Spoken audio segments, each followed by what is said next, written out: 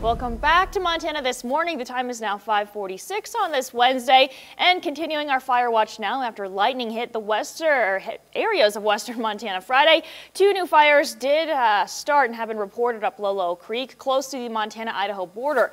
The West Fork Lolo 2 fire, located about 1 mile southwest of Lolo Hot Springs near the Lee Creek campground, is around 4 acres. That fire was expected to be fully contained by Tuesday evening. Now, the 15-acre Wagon Mountain fire is located within 2 miles of the Lolo Pass Visitor Center.